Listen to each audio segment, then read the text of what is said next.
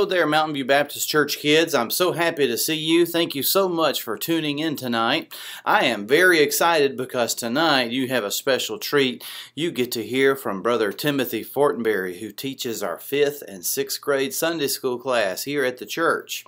And also, if you haven't noticed yet, down below in the description, I have a link that you can go to and you can print off a coloring page for your dad, because as you guessed it, today is Father's Day, and you can color some cards for him.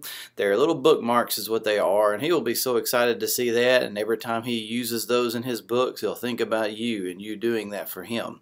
So you can go there and print those, and I hope that you are excited about hearing Brother Fortenberry as he shares with us what God has laid on his heart. A very applicable message about Father's Day, talking about Jesus being about his Father's business. So grab your Bible and listen and be ready as Brother Timothy Fortenberry gives you today's lesson.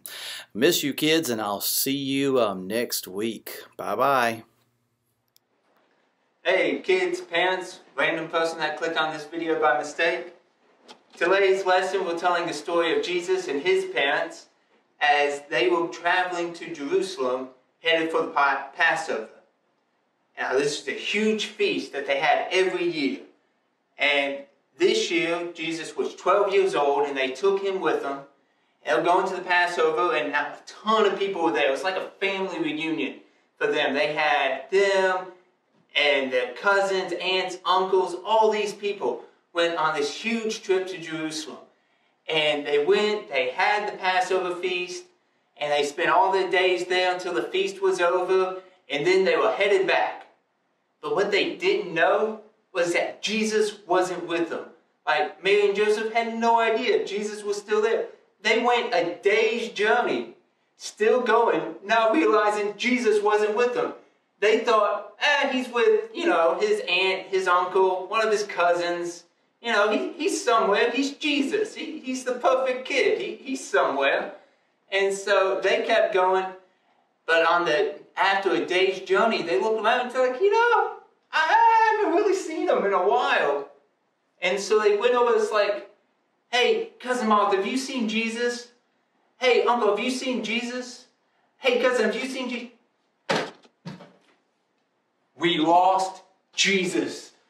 Oh my goodness, we lost Jesus. How could we lose Jesus? We had one job and we lost Jesus. And so they went all the way back to Jerusalem.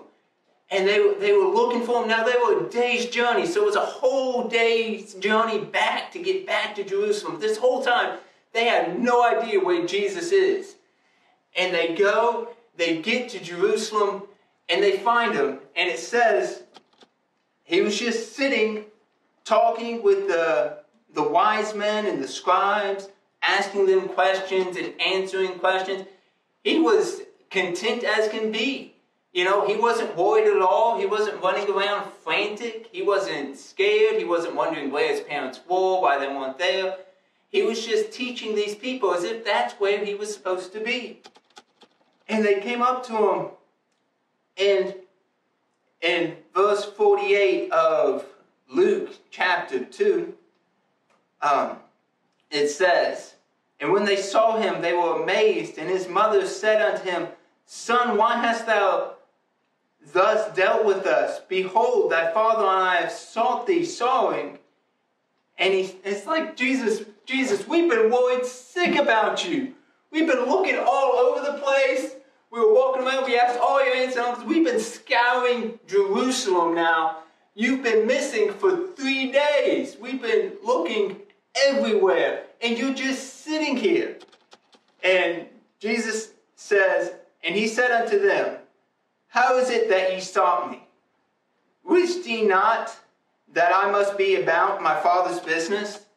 It's like, hey, this is what I'm supposed to be doing. Like, didn't you know I was supposed to be about my Father's business? Now, what was his Father's business? Do y'all know why Jesus came to this world? Now, whenever Jesus says, my Father's business in the scriptures, or the work of my Father, or the will of God, he's always talking about the ultimate purpose for which he was sent. and that is the salvation of all men. For the Lord is not slack concerning his promise, as some men count slackness, but is long-suffering to us, Lord, not willing that any should perish, but all should come to repentance. That means God wants the entire world to be saved. And when Jesus says, the will of my Father, or the work of my Father, whenever he refers to that in the scriptures, he's talking about his ultimate purpose to come to this earth, live a perfect life, and die as the payment for all sins. That is his goal. That is the will of his Father. There is nothing more important than that he save all mankind. And that is what he was walking towards. That is why he was in Jerusalem. He was about his Father's business. As it says, it's like, hey, I've got this ministry. I have to save the entire world. That's what I'm doing. And they said, but his parents were all worried, didn't understand what he was saying. They didn't understand that that was his purpose right now. That's why he stayed behind. Now, what did Jesus do next?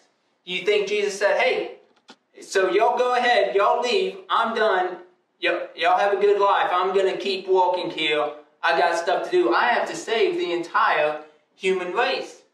And he didn't say that. He didn't say that. It says, even in verse 50, it says, and they understood not the saying which he spake unto them. They didn't understand what he meant when he said, I must be about my Father's business.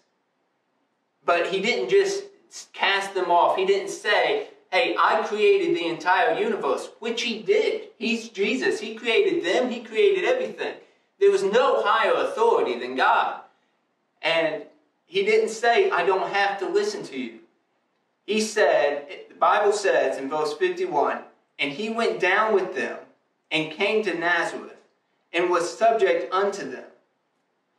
See, even Jesus who created the entire universe, even Jesus whose mission was, whose goal was to save the world, even he obeyed his parents because it was right. It was what he was supposed to do.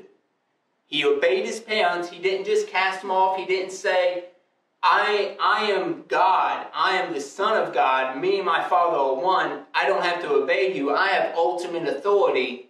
He didn't say all that. He obeyed his parents because that's what he was supposed to do. Because the Bible says, obey your parents in the Lord, for this is right. And so he did. And so kids, what do y'all think sometimes? You think, I mean, yeah, my mom told me to do this or do that, but I don't have to listen. She doesn't understand how important this video game is. If I stop playing right now, I'll lose all the saved data. I'll empty the trash in a few minutes. It's like, no, you obey your parents. There's nothing more important. There's no authority higher than God, and even Jesus obeyed his parents. Well, that's pretty much the whole lesson. It's not a very long one, I know, it's kind of a short video, but it's just really simple. Obey your parents.